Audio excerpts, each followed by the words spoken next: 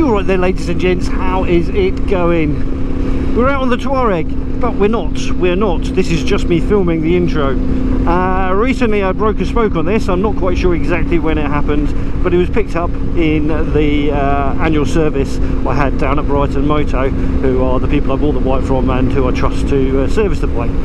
But anyway, they had to order a spoke in for me, and I went down and picked it up today, and they very kindly said they could either fit it for me or they could talk me through the process on how to do it myself for this video, which will help you lot should you break a spoke in replacing any spokes that you have on your Aprilia Tuareg 660 due to the spoke tubeless wheels.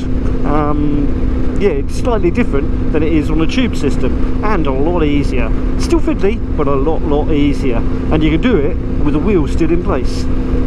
Anyway, right, so big thanks to Brighton Moto for one, letting me do it in their backyard, two, showing me how to do it, and three, for letting me use some of their tools while I was doing it, including their tool crunch. Thank you very much, Brighton Moto, you are flipping awesome. Anyway, right, let's get to the install, shall we? It's going to be a voiceover, just because there was some music playing in the background, and also it's a lot easier to do these things without talking and just getting it done and thinking about it and stuff like that, and then worry about the words afterwards. So yes, I hope this all comes together in a format that works, and you've stuck around long enough to actually find out how easy the job is. So anyway, let's go, let's get on with it.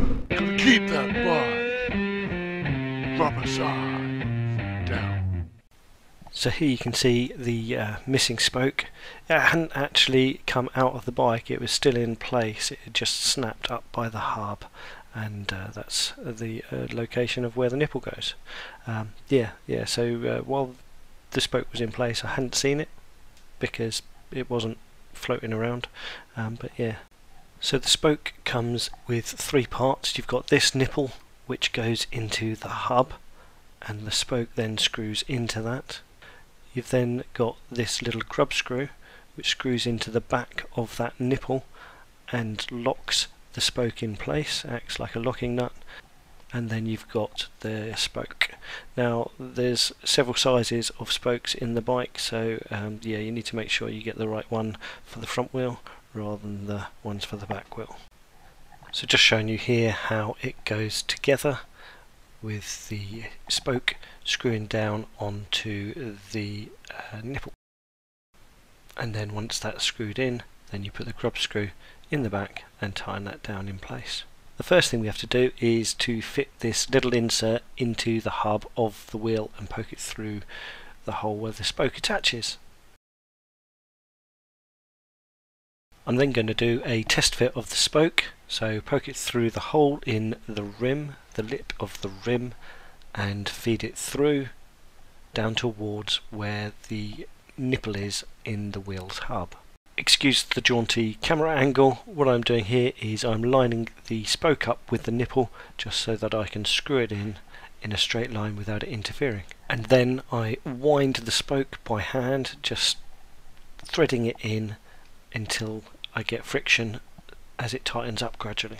So test fit complete. Now I'm going to remove the spoke and put some copper slip on it, and then refit it in the same way that we did earlier for the test fit. And once again wind it in by hand until we can't tighten it any further. Now this is something you could do earlier or now. We need to remove the brake disc, and you can do that by just unloosening all the 5 bolts, I think it is, around the rotor, and this frees up not just the disc but also the ABS disc, allowing you to move that out the way to access the spoke nipple on the inside of the hub. And then using a suitable Allen key, put that into the back of the nipple and gradually tighten it up until you get roughly the same sound from hitting this new spoke as you do from the old ones.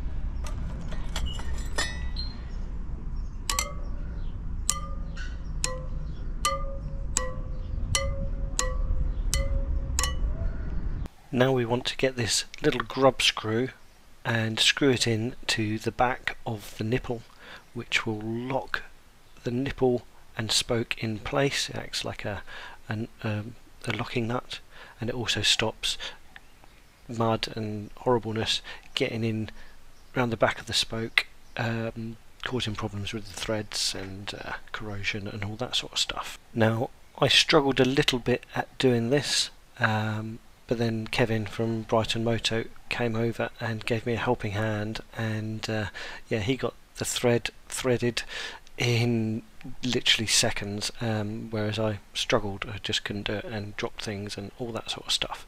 So yes, yeah, bit of experience helps in this. So now the spoke is making the same noises as the other ones. It is tightened to the same torsion as they are. The next thing to do is to reassemble the ABS disc, taking care not to damage it. It is very fragile and it will damage and ruin your life if you're not careful. So be very mindful of this, and yeah, then bolt in all the cleaned up disc bolts and use some Loctite and a torque wrench to get them to the correct specs. I can't remember what torques it was. Kevin set the torque wrench for me in accordance with what Aprilia wants. I think it was 30, but I don't know whether it was Newton meters or foot pounds. I couldn't tell you. So please do cross-reference with the Aprilia service manual if you are doing this, to make sure that you, one, don't over-tighten them, or two, don't under-tighten them. I found it a little bit of a struggle getting this disc back in alignment with the hub and the brake disc, and the brake disc had also moved a little bit too. So when you're doing this, just make sure that everything aligns up properly.